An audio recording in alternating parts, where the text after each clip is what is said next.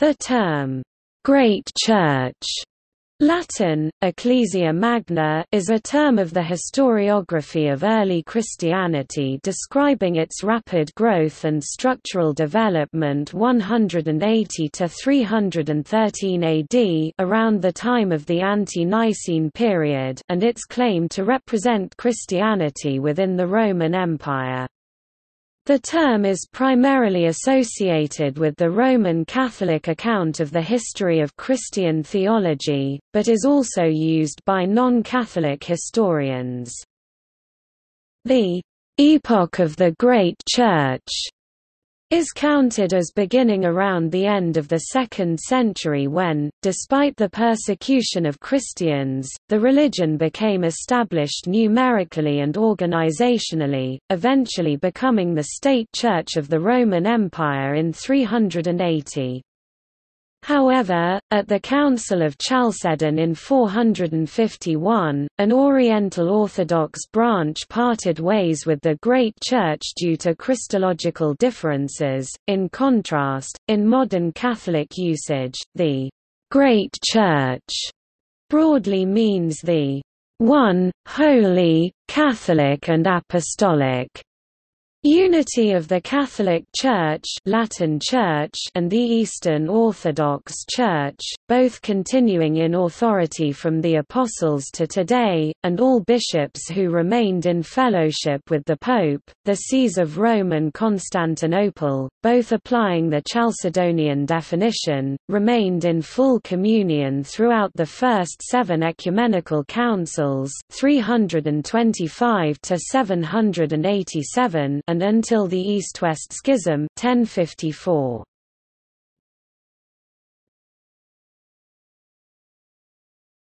Topic: Emergence. Cunningham, and separately, Kugel and Greer state that Irenaeus's statement in Against Heresies chapter 10 1–2 written c. 180 AD is the first recorded reference to the Great Church as the existence of a worldwide Christian church with a core set of shared beliefs. Irenaeus states, "The Church, though dispersed through the whole world, even to the ends of the earth, has received from the Apostles and their disciples this faith. As I have already observed, the Church, having received this preaching and this faith, although scattered throughout the whole world, yet, as if occupying but one house, carefully preserves it.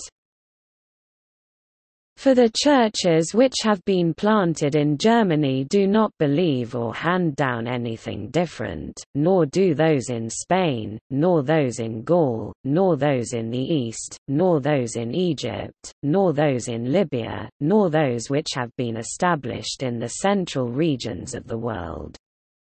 But as the Son, that creature of God, is one and the same throughout the whole world, so also the preaching of the truth shineth everywhere, and enlightens all men that are willing to come to a knowledge of the truth."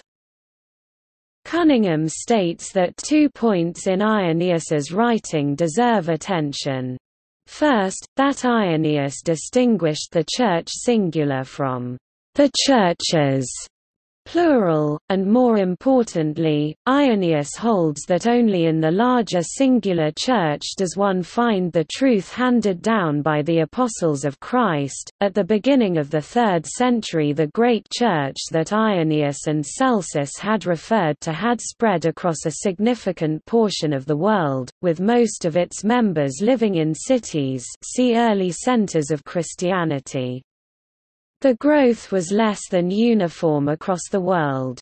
The Chronicle of Arbela stated that in 225 AD, there were 20 bishops in all of Persia, while at approximately the same time, surrounding areas of Rome had over 60 bishops.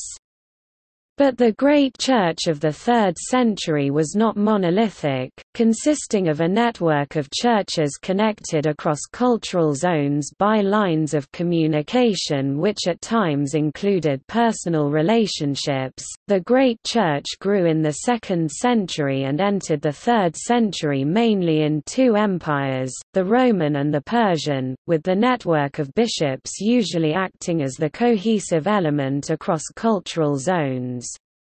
In 313, the Edict of Milan ended the persecution of Christians, and by 380 the Great Church had gathered enough followers to become the state church of the Roman Empire by virtue of the Edict of Thessalonica.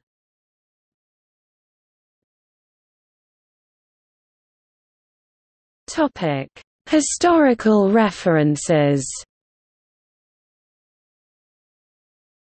Justin Martyr 100–165 wrote Tertullian, Prescription against Heretics 30 and ADV.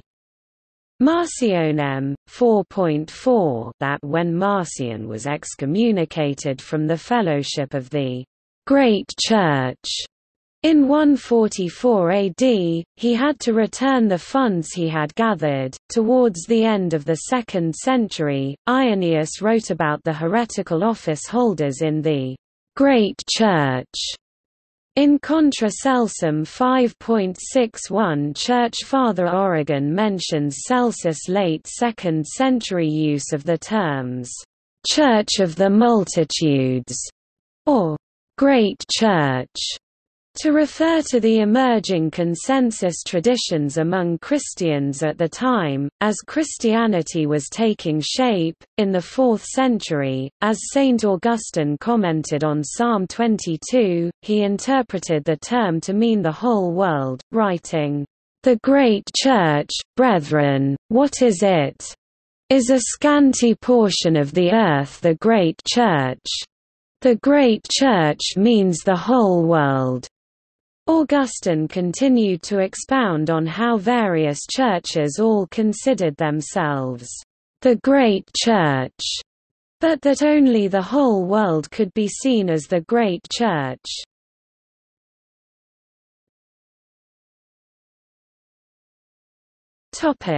Theological underpinnings and separation. The epoch of the Great Church witnessed the development of key theological concepts which now form the fabric of the religious beliefs of the large majority of Christians, relying on Scripture, prevailing mysticism and popular piety. Irenaeus formalized some of the attributes of God, writing in Against Heresies Book IV, Chapter 19. His greatness lacks nothing, but contains all things. Irenaeus also referred to the early use of the Father, Son and Holy Spirit formula which appeared as part of Christian creeds, writing in Against Heresies, Book 1 Chapter 10. The Church believes in one God, the Father Almighty, maker of heaven, and earth, and the sea, and all things that are in him, and in one Christ Jesus, the Son of God, who became incarnate for our salvation, and in the Holy Spirit. Around 213 AD in Adversus Praxeus Chapter 3, Tertullian provided a formal representation of the concept of the Trinity, i.e., that God exists as one substance, but three persons, the Father, the Son and the Holy Spirit. Tertullian also discussed how the Holy Spirit proceeds from the Father and the Son. The First Council of Nicaea in 325 and later the First Council of Constantinople in 381 then formalized these elements. In 451, all the bishops of the Great Church were ordered to attend the Council of Chalcedon to discuss theological issues that had emerged. This turned out to be a turning point at which the Western and Eastern churches parted ways based on seemingly small Christological differences, and began the fracturing of the claim to the term Great Church by both sides.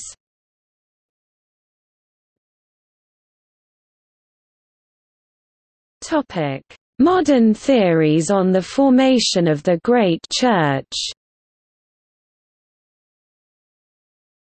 Official Catholic publications, and other writers, sometimes consider that the concept of the Great Church can be found already in the epistles of Paul, such as in, "This is my rule in all the churches", 1 Corinthians chapter 7 verse 17, and in the Apostolic Fathers such as the letters of Ignatius of Antioch. Exegesis has even located the Ecclesia Magna in the Latin Vulgate translations of the Great Congregation Kahal Rab of the Hebrew Bible. This interpretation was also offered by Pope Benedict XVI, and by Martin Luther. Dennis Minns 2010 considers that the concept of a Great Church was developed by polemical heresiologists such as Irenaeus. The presentation of early Christian unity and orthodoxy, see Proto-Orthodox Christianity, and counter-presentation of groups such as those sects labeled Gnostic by early heresiologists such as Irenaeus is questioned by modern historians. Roger E. Olson (1999) uses the term to refer to the Great Church at the time of the Council of Chalcedon 451, when the Patriarch of Constantinople and Bishop of Rome were in fellowship with each other.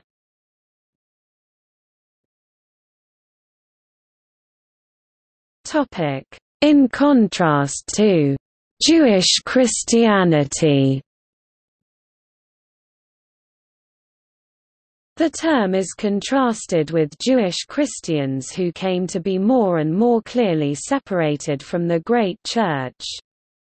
Wilhelm Schneemelcher and others writing on New Testament Apocrypha distinguish writings as being sectarian or from the Great Church. Gabriele Waist 2005 is among German scholars using similar references, where the Große Kirche, Great Church, is defined as Ecclesia ex gentibus, Church of the Gentiles, in comparison to the Ecclesia ex circumcisiona, Church of the Circumcision. In the Anglophone world, Bruce J. Molina 1976 contrasted what he calls Christian Judaism, usually termed Jewish Christianity, with the historically perceived Orthodox Christianity that undergirds the ideology of the emergent Great Church.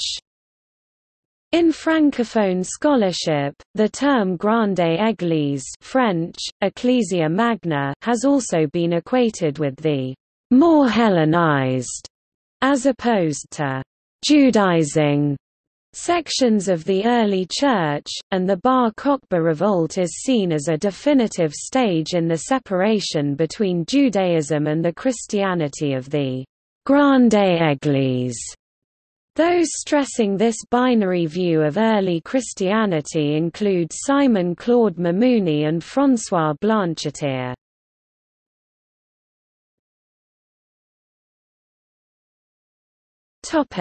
See also: Four Great Church Fathers, Ante-Nicene period, Proto-Orthodox Christianity.